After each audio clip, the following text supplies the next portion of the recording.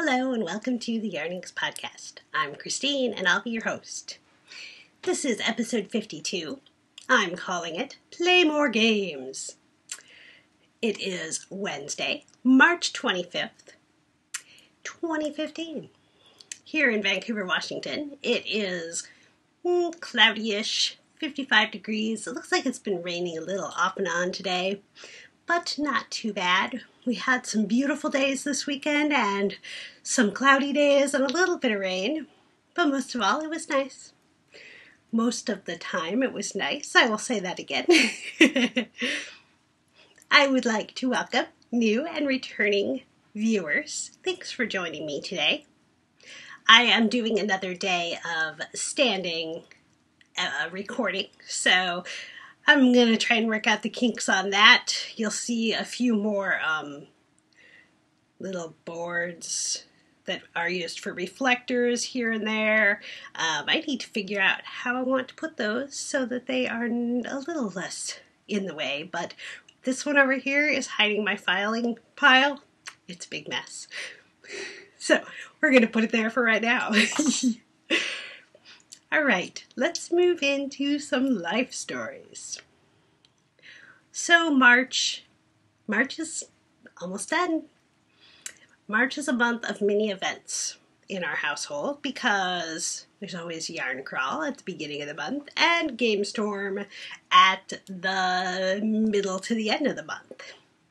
And we've been doing that I've been doing Yarn Crawl longer than I've been doing Game Storm, and I've been doing Game Storm like 5 years.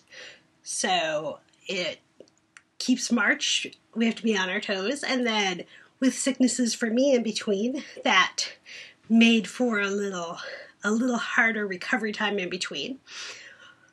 So I am trying to get back into a normal routine, and so the standing again is to help my back. I'm going to be switching positions a little bit right now. I'm not sure what exactly I'm doing that's aggravating it, but I'm trying to get it stronger. So trying to stand with good posture. I don't know how good I'm doing with that, if obviously it's hurt again, but just keep working on it. So that is all the life stories. Everything else we'll talk about as we go along. So let's move into some yarnings and adventures in knitting. I have a finished object. I'm not going to show it to you too closely because they have been worn and need to be washed. These are my new growth socks. I finished them and got to wear them on the first day of spring. I bound off a little too loosely with my Jenny's surprisingly stretchy bind off, and they're curling over. And so I haven't decided yet if I'm going to pick out my bind off and do it again, but I'm kind of tempted to do that. Maybe I should do that before I wash them. Might be easier. I always weave the ends in pretty well, though, so it's going to be a challenge. I ended up with that much yarn left. I had weighed the skein when I started, and it was 130 grams, and I think I had 42 grams left, so that's about how much ankle-length socks will take in Socks That Rock Lightweight Blue Moon Fiber Arts. This is a mill end or rare gem colorway that I've had in my stash for quite a few years. So I cast these on the beginning of February, I think, because they made me think of springy happiness, and I was glad to get them off the needles. I put a lot of work on them. I must have cast them on later than that because I put a lot of work in them during Yarn Crawl. So that was the beginning of March. So, new growth socks, finished object. My second work in progress is my Nuvum. It has gotten a lot, let me get those ends out of the way. It has gotten a lot of love during my events this weekend. It is so big that the yarn is being kept inside of it. I did get another needle, so now I have one needle instead of multiples, and that is working so much better because I don't have to worry about passing the excess fabric over the joins. I have moved on to the red, which is wine kettle dyed, I think. This is all Knit Pick Shadow lace weight. I have the gray at the beginning, and then the purple, pink, hibiscus, blue, tonal, and then this is the wine kettle dye. And when I'm done with the paint, with the red, which I still have quite a bit, I still have a ways to go, but as you can see, the pink stripe is skinnier than the purple stripe. The red stripe will be skinnier than the pink by the very definition of the increases. And then I will do gray at the outer edge for the border ruffle. You'll see my pretty stitch markers. These are the Creation by Uli stitch markers. What else do I want to tell you about this? It is just great for working on while I'm doing other things, but it is getting awfully giant. So that means I can't take it quite as many places as I was able to before, but I still am carrying it around. I had a pretty crazy knot while I was sitting playing games at Game Storm, and so I do have another extra end to weave in over there because there was just no detangling that one. So I had to take out about 10 yards of yarn to do that, but you know, sometimes that just happens.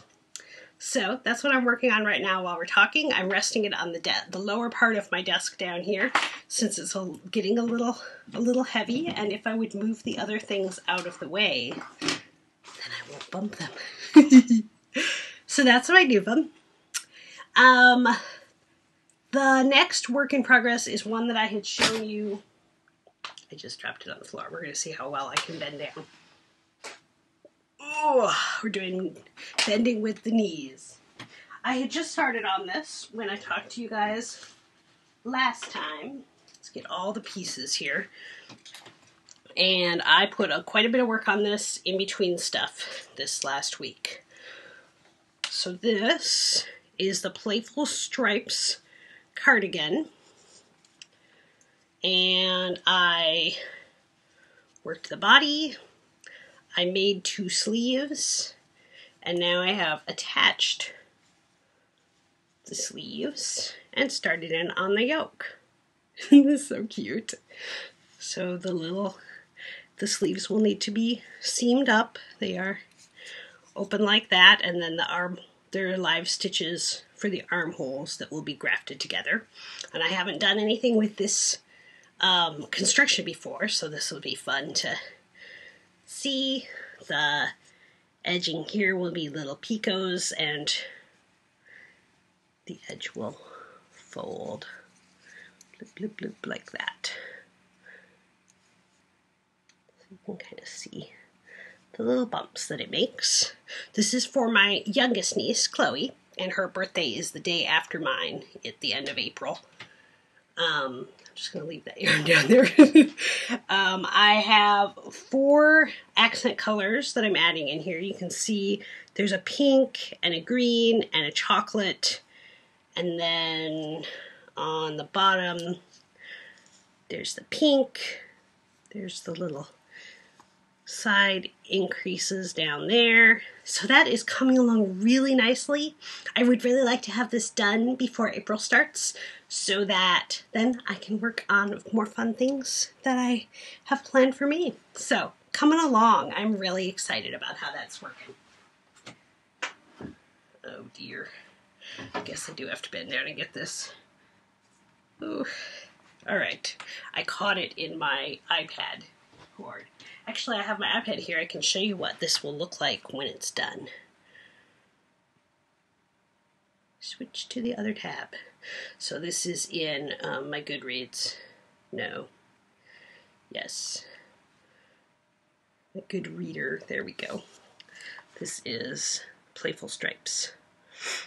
I don't know what I'm going to do for buttons. Let me find you a fuller length picture here that will not show the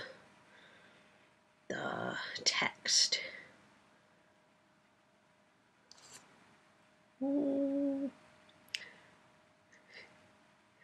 So there's how the yoke looks. There it is in the back. Isn't that pretty? So that is the Playful Strikes cardigan by Alana Dakos, and I'm using Knit Picks Comfy Sport. And there's a little bit of Knit Picks Knit Picks Simply Cotton. That is an older one. Okay. Show notes. I have them up on a clipboard next to you guys, so I'm not looking down so much. Oh, and then this bag. I'm in the middle of a row because I was doing this at a dentist appointment yesterday. That's okay. Fold them in half and show you. These are my socks in 716 sock yarn. Do I have the tag? It's not right here. I put it somewhere after the last podcast, but I really haven't stood in here very much since then.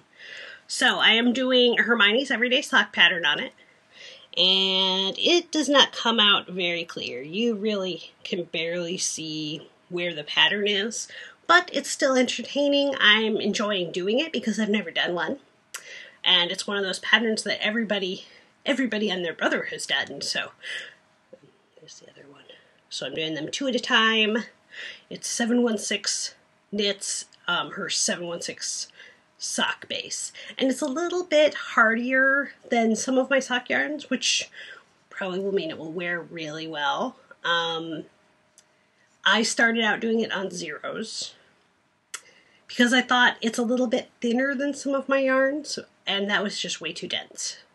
I don't remember if that was before or after I talked to you guys last, but I ripped that out. I had toes. I had gotten to the top of the toes, and I was just not happy with the fabric, so I ripped it out, started again, and they were a good carry-along project. So I'm partway through with the foot, so let's keep zooming along on those. All right, so those are all of my active works in progress. I also have my Harmonize and my Spirited Clouds. Harmonize, I'm going to try and finish this week, so it's done at the same time as the cowl. Spirited Clouds didn't get any work done this week, so just keep working on those.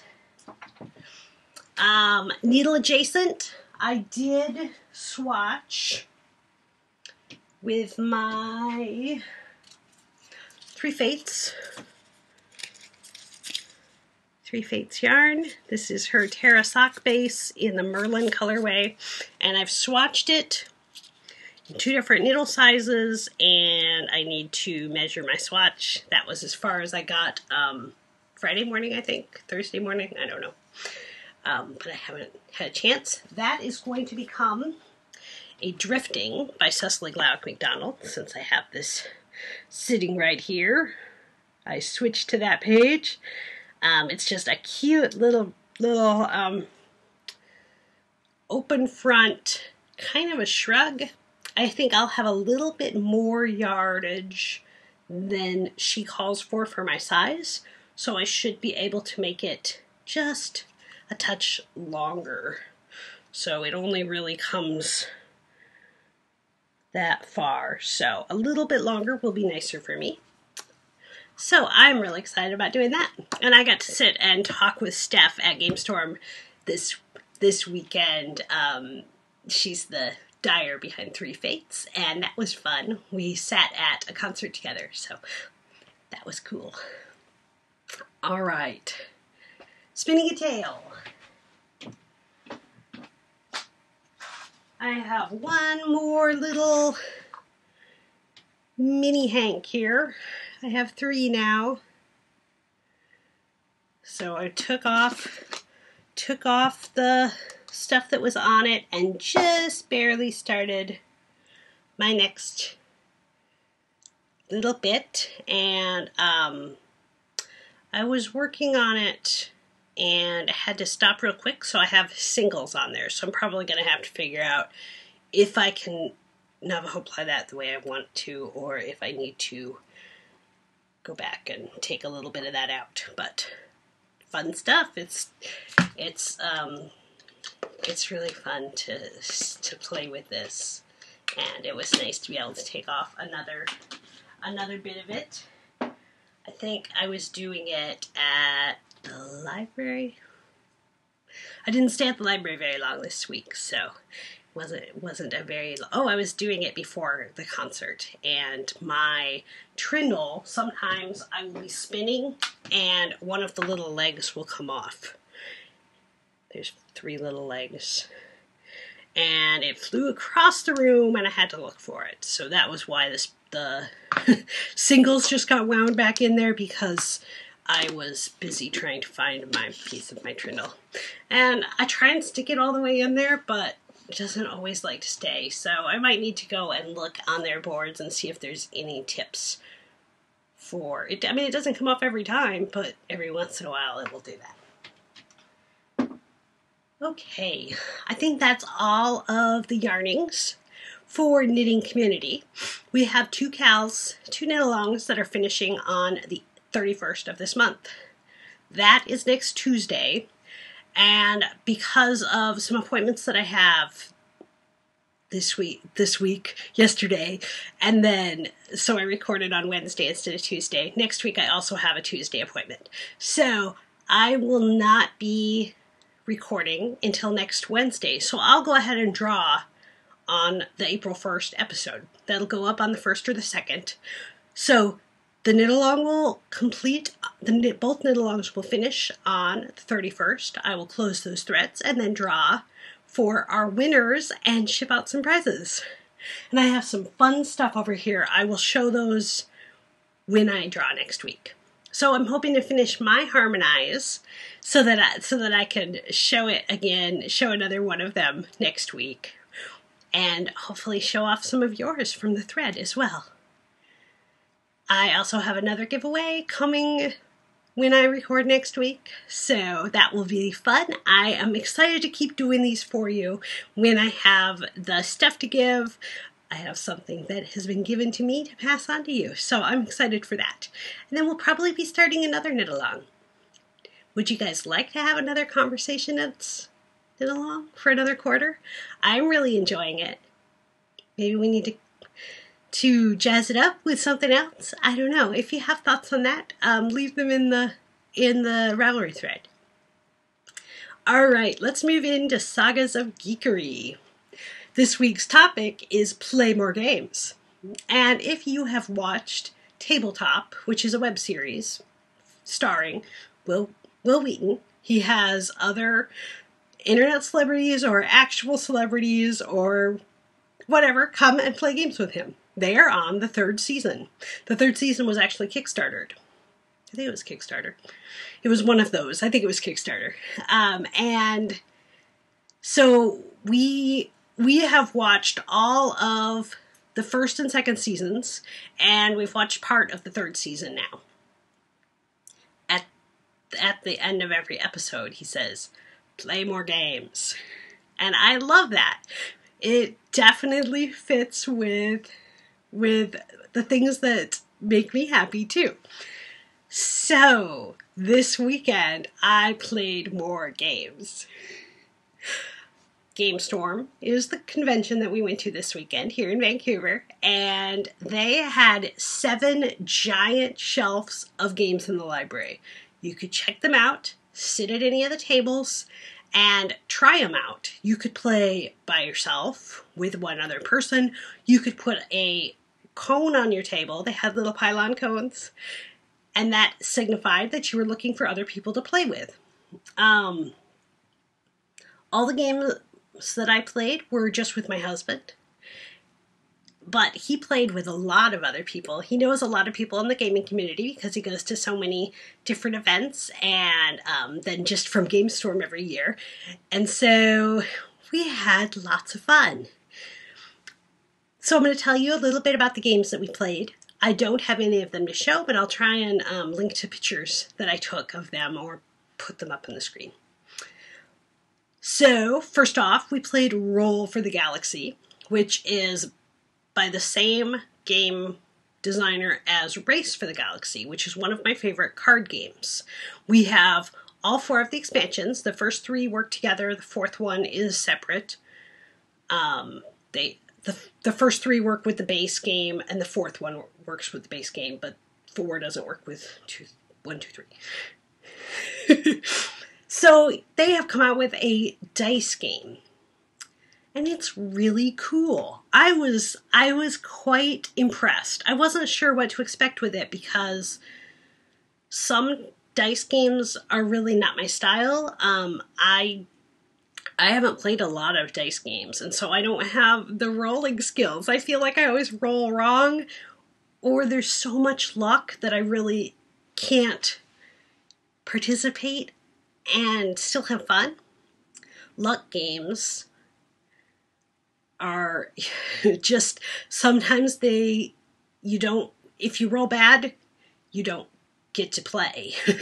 You don't have options. But with this game, you have a lot of dice. There is actual strategy to which dice you're going to put in your cup to roll and which dice stay on your board. And so the pieces were very nicely made. I was really impressed with that.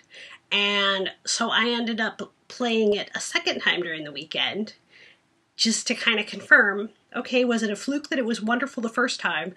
No, it was still really good. So I've added it to my wish list. That'll be one that we will add to our collection at some point. And then I was able to play it for the Fiber and Dice challenge, for the 2x2 challenge, which is 2 games that you play twice in a month that are either new or from your collection that you haven't played in 2 years. So that was the first one, Roll for the Galaxy. Then we played, and these were among the 4-day weekend. So we played Aquasphere, which is a new game by Stefan Feld, and he is one of my favorite game designers. He did 2 of my favorites that I have are Castles of Burgundy, which you hear me talk about often, and Trajan. We don't have Notre Dame and Macau because they're out of print. I love them. So I was really excited to see what his new game was like, and I liked it. It was good. There were some fiddly parts to it, but I would really like to play it again. There was a lot to learn, and so I would like to sit down with the rules myself and dig into it again. So that was Aquasphere. Then we played Suburbia, which has also been on my want to play list. Suburbia is a game where you are building a city. So all of the pieces of your city. It kind of has a SimCity feel to it, like the old original SimCity, where you have different zones of things that you're putting together. And that was really fun. It's by the same designer of Castles of Mad King Ludwig, and Eric got that one for Christmas. And that one I had a little harder time connecting with, but Suburbia really made a lot more sense to me. There was a little less chance as to what pieces you got, and I really would like to play that again. That one also is potential to buy. Then we played Harbor, and Harbor I had heard Rebecca talk about because she had brought it on her Disneyland trip, I think, from the Fiber and Dice podcast. If you are not watching the Fiber and Dice podcast, you really should, because she talks about board games all the time. That's a big part of her show. Like it is mine, but hers is really awesome. So check that out. So Rebecca talked about Harbor, and it's a cute little game. It's just a small box. It's very compact and really nicely done. You are doing a shipping type game where you're building different things that help you get more goods, ship them out, and then have the money to buy more improvements to help you buy more goods. So when you have a certain number of these improvements, the game is over. And that was really fun. We also played that one twice. That was kind of a quick game. And so it was a no-brainer to sit there, okay, let's try it one more time. And I really enjoyed that one. That one will definitely go in our library because it'll be a good short one that we can pull out on an evening. And then the last one that we really played was Versailles. Versailles was a big, giant, massive game where you are building the castle at Versailles, and it had these directional arrows in it that were really interesting. It was very complex, but once we got going, it made sense. I don't know if I need to own that one, but it was certainly worth trying out. It was a good, solid game. It had some similarities to a couple other games that we have. I think either World Without End or Pillars of the Earth. It kind of had some of that feel to it. You're placing your workers in the right spot and moving them around, and it was a good, solid game. I did enjoy that one quite a bit. And now, a bunch of the games that we played were on the list of play-to-win games, and so if you played a game that was on this list, you filled out the little thing and entered in to win it. So then anyone who played it and entered their information was entered to win. So then we got to go to a thing at the end, and they drew people's names. So Versailles is one of those that if I had won it, that would have been cool. I definitely would have played it. It might not be one that I actually need to go out and buy, though. I didn't win it, spoiler alert. Eric did win a game, but it was not one that I've played yet, so I'll talk more about it. New Haven. I'll talk more about it after I've had a chance to play it. And then the other game we played last night, Monday night, was Legendary. Just a quick game after dinner. Just fun stuff.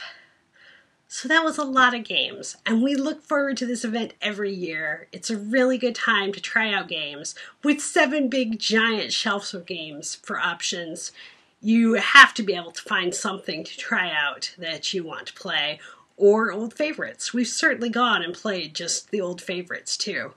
2 years ago we had friends come out, and that was awfully fun too, to have more people that we knew that were there. So hopefully we'll get to do that again another time. During the event, we'll segue into Now Listening.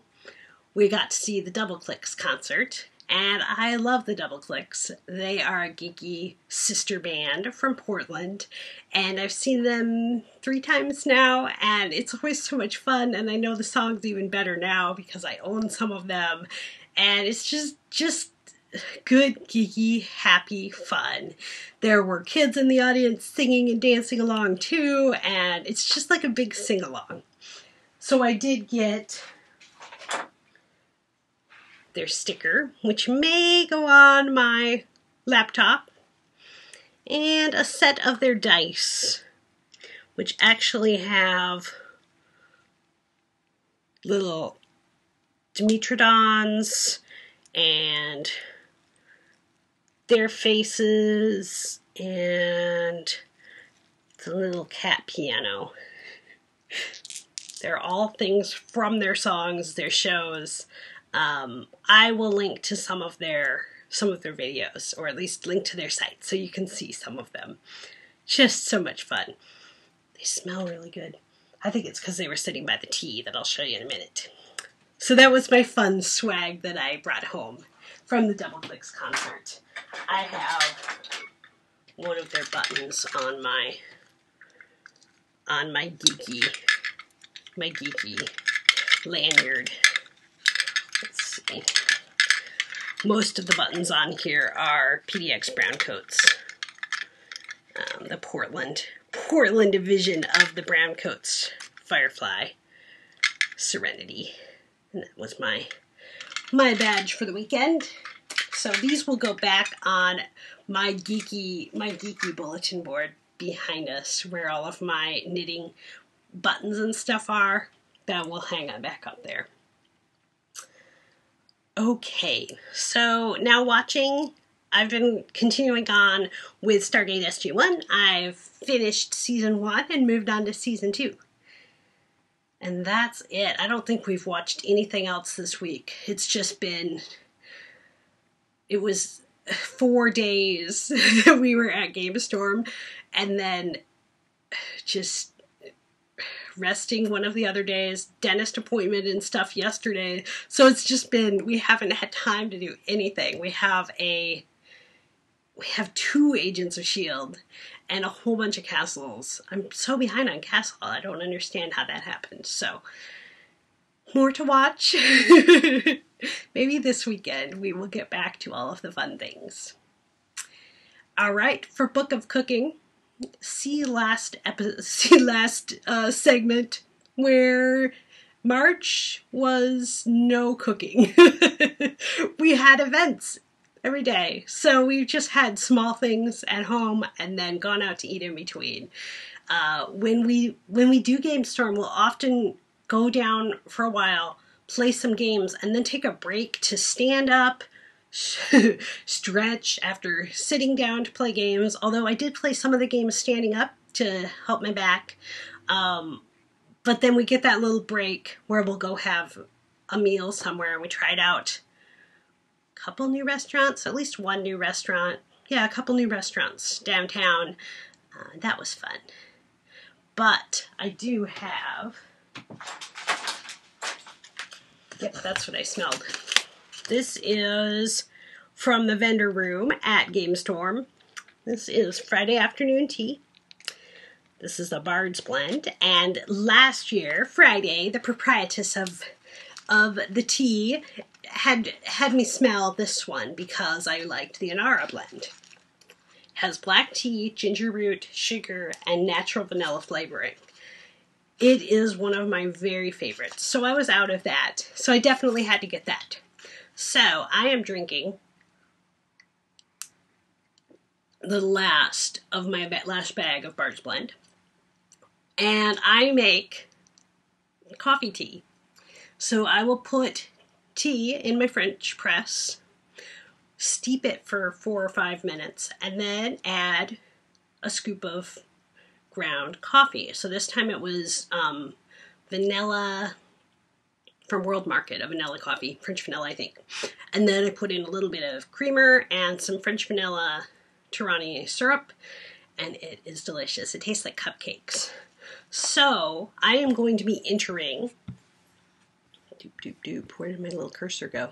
There we go. I'm going to be entering Friday's giveaway, which had me take a photo or video matching one or all of the following categories: a solo tea party, a group tea party, and an inanimate object tea party. So Kaylee is joining me, as well as you, to be my group tea party, and I will take a picture of this and upload it to the interwebs and enter the contest. Kaylee says hello. She's sitting here on my desk. So that's my fun, silly cooking. Not quite cooking for today, but it's delicious. All right, fanciful chatter. I am wearing my new earrings. Let's see. These are little meeples. They are game pieces turned into earrings, and they're pink meeples. Aren't they awesome? I love them. I love them. They are so cool. I am also wearing a scarf that I made, which is kind of a long infinity cowl because I tied it up. And it has little ribbons. So I had made this just freeform. I'd made it with these little holes, thinking I could tie them up like little corset spots. And it just never really worked. So I saw this in my closet this morning. I have often worn it looped around like this. I do kind of like the little ribbon sticking out, but I don't wear it very much. And I loved this yarn. This is Black Trillium. I think it's probably her Marilon base. It's a little, there we go, that's a little better color.